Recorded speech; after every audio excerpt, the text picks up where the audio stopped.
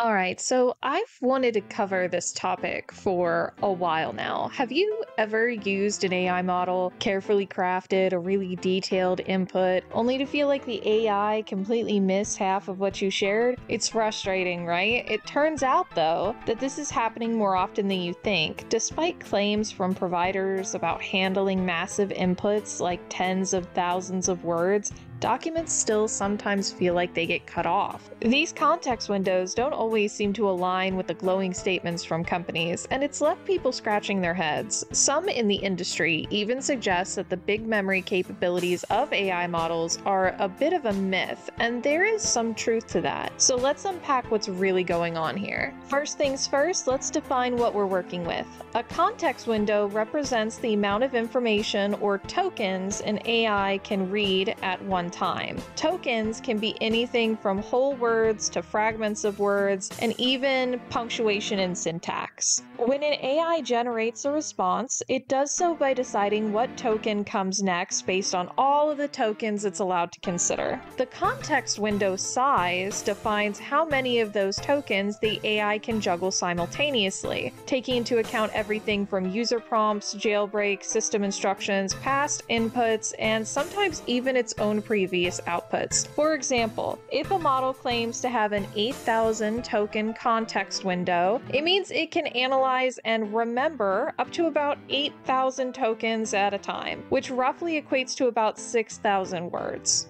But what happens when the input exceeds the limit? Different providers handle this overflow in different ways. Some simply cut off the earliest parts of the conversation, meaning the AI only sees the most recent input.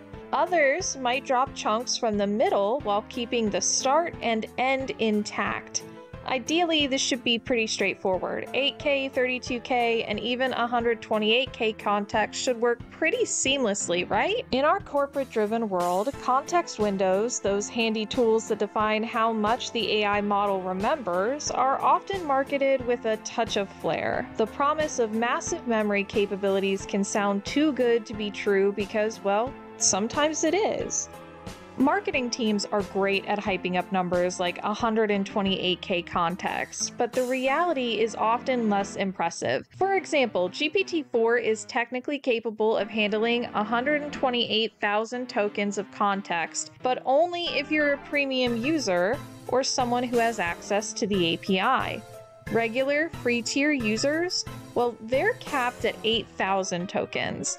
Even with the API access, there's no guarantee you'll get the full advertised capability. This kind of it can do it but with an asterisk approach has led to plenty of public and even professional confusion. On paper, these models seem to have superhuman memory, but in practice, users often report issues with their conversations not getting anywhere near the proposed limits. Now, to be fair, not all AI providers play this game. There are some outliers who consistently deliver on their promises, but let's be real, these niche players don't represent the industry giants.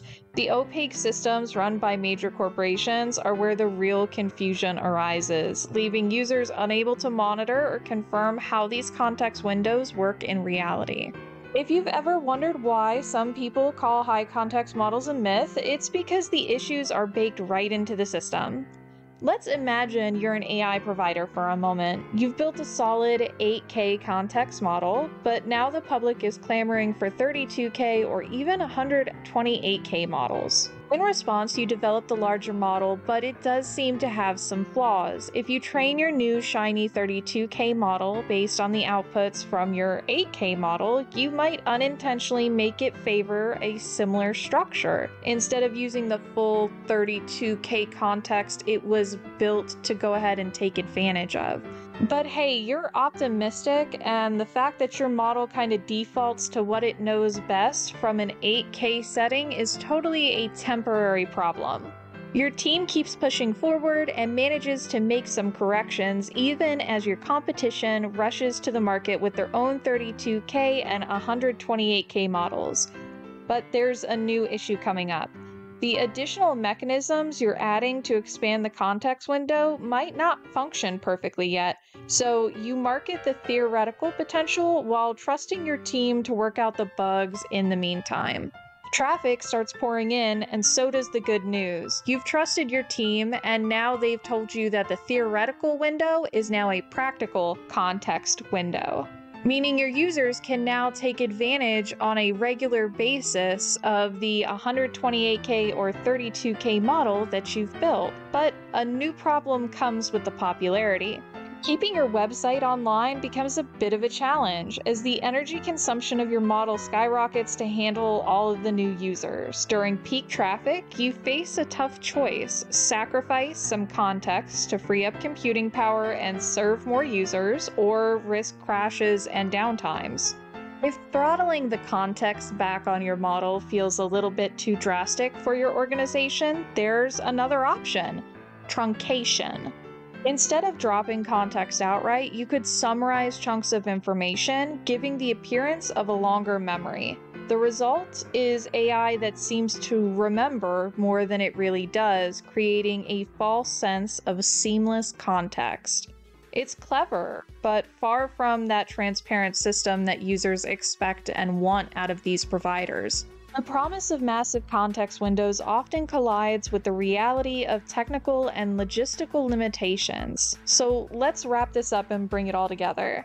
To stretch context limits, many providers rely on summarization. By condensing a conversation from something like 20,000 tokens to 2,000 tokens, they free up space for additional user inputs, creating the illusion of a larger context window overall. But this comes with a bit of a price. Fine details get lost in translation. While summarization can make interactions smoother, it's far from perfect, and its reliance highlights the gap between promise and practice in artificial intelligence right now. Some experts I've had the pleasure of sitting down with dream of a future with limitless context windows, where AI can truly remember everything and anything. It's a nice idea, but we're definitely not there yet. Even now, many systems use summarization paired with retrieval augmented generation to simulate these extended memories. It's really smart, honestly, but it's not the same as true infinite recall. When skeptics claim that context windows beyond 32K are a myth, they're not entirely wrong. In fact, without back-end access to verify these claims, it's easy to see why these ideas persist in the community. AI operates in a strange, often contradictory space. Both things can be true at once. Context windows are real, but their performance isn't always guaranteed. They're impacted by traffic, computational resources, hidden prompts, and countless other variables. So while you're not wrong to trust your AI as processing tokens, others aren't wrong to question the system's practical limits. Have you struggled to get AI to read large files? Do you think 128K context is a myth, or do you trust the claims by big tech? Let's hear your thoughts in the comments down below. That's going to be it for today, guys. Short and sweet. Thanks for sticking around. Join me next time where I'll attempt to teach my cat how to socially engineer their way into Google HQ. See ya, nerds.